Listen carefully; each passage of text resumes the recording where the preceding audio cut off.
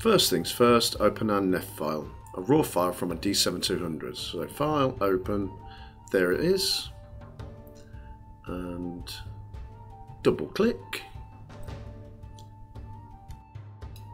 And now just wait about 6 or 7 seconds for the file to open. Bingo, our raw file is open in the develop persona.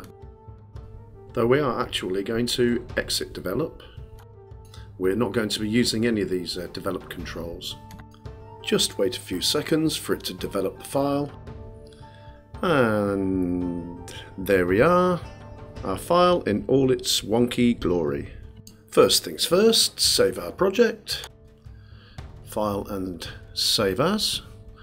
I'll save it into the resources folder and I think I'll call it Lady Godiva. And hit save. Now just wait. It's always a good idea to save your file at the start, as after that all you have to do is hold Control and press S and instant save at any point during your development. Right, our first adjustment will be to rotate and crop. Select the crop tool, place the cursor outside of the image and rotate until we have it straight. Let's make the horse look right down his nose at us, so make the head very vertical. I think about there, looks fine. Now change the ratio from unconstrained to original ratio. There we go. I'd like to keep the image ratio the same. And bring in the corners, so corner 1, make sure we've got some room above the horse's head. And I think that space just between the horse and the rider should be the centre. So fiddle and bring in the bottom corner. This is just a case of moving things around and stretching and squeezing until I think I have it correct. Okay, now the horse's ears seem to be a bit clipped. Okay, bring the image up a little, stretch the bottom. We're nearly there now. Yeah, that's very close. I think about about there will do. No, come on. I think about there. Apply. Finally, a vertical and cropped horse and rider. Next, we'll duplicate the image with Ctrl J. This means we have the original for comparison. We're going to tone map it. Hit the tone mapping button to enter the tone mapping persona and allow a few seconds for it to process. The tone mapping persona will allow us to extract masses of detail out of the image. So the tone compression will bring all of the colours from the highlights and the shadows into the visible space, and then we can use local contrast to really bring them details out. This really does take quite a while to apply. I suppose I should have shortened it. Oh well, good things come to those who wait.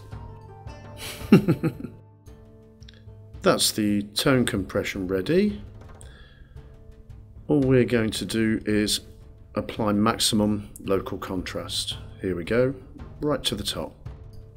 And there we go, right away. Lots and lots of lovely detail. Some people may say it's a little over the top, but I don't think so. Not for this image. Hit apply and let it process. It takes a little while, but not too long. And done. The first adjustment I'm going to apply will be exposure. I'm going to bring the exposure down a little to give myself a little latitude later on for raising colours and highlights. I think about -1, -2 for now will do. I'll start with -1.1. I'll probably adjust it later. There's no magic number for this, it's just an educated guess to give myself a base, somewhere to start to build everything else upon. Yeah, that looks about right. Just get rid of that. Fine. Next we're going to increase the brightness, which may seem strange after just decreasing the exposure. But the brightness adjustment will more affect the midtones, which is what I'm after in this instance. We won't need much, just a little. I reckon around there. Yep, about 12%, fine. Good, that's okay. The first layers of our adjustment cake, so to speak, are looking okay. Now I want to increase the mid-range colours even more. So I think I'll use another brightness and contrast, but use blend ranges to target the mid-range colours. So here we go. Up with the brightness. Yep, about that much. But as you can see, the highlights and the shadows are too bright. So now go into the blend ranges and bring down the shadows, bring down the highlights. Now we have no effect. And bring up the lower to mid-range colours and bring this point in here so that the shadows are not affected. I think about there would be fine. And bring this point down here so the highlights are not affected. Just about there will be fine. Excellent. Now the brightness of our mid-range colours seems about right. Slowly getting there. Now I want to bring out the shadows and highlights, but first I'll switch over to the histogram so that I can see what I'm doing. Select the shadows and highlights adjustment. Now bring the shadows up, sorry, down to about there. Yep, I think that'll be fine. And bring the highlights up to about there. I'm watching my histogram just to make sure I don't clip too much. There we go, about 66 or so. Good. Next I'm going to add some HSL, but first I'm going to save my progress, so Control and S, done. Off it goes. Saved. Okay, adjustments and HSL. We'll start with the master. Here we go, and bring the master saturation right down to about -56. Next I'll select the reds and increase the saturation to about there. That'll be about fine. 32, 33 should be adequate. Now the yellows. I'll try to bring up the browny colours, sort of reddy browny or yellowy browny colours, by increasing the yellows to around about there. That's nice, getting some nice colours in the stomach there. Okay, I think they're a bit light, so I'll just bring them down a tad, maybe now -10, there, that'll do. Now go to the cyans. I don't want to touch the greens. Right, now I definitely want to increase the saturation in the cyans because the horse stone is bluey cyan in colour, and just the hue to make it more greeny cyan, just about there. That seems fine. We'll do the same with the blues.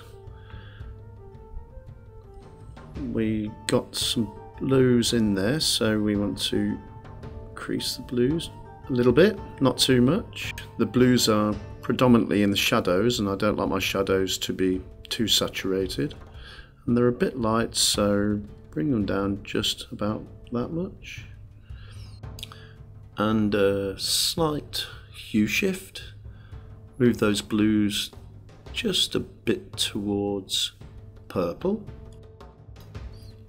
That's starting to look quite nice. Yeah, I'm quite pleased with that. Right, HSL Done. Right, now we're going to add a shadows and highlights filter, which isn't the same as the shadows and highlight adjustment. I can use the shadows and highlights filter to more isolate whites or very light colours.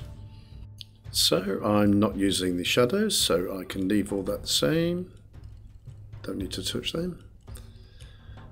But I just want to play around with the highlights, so bring up the highlight strength just a little bit to about there. That's fine. And now you can see it's highlighting or isolating the muscle definition, giving them more definition. A quick check. Yep, we just leave them then the same. And look, it's just done a bit of highlighting. Okay. I think it's time to add a bit of colour.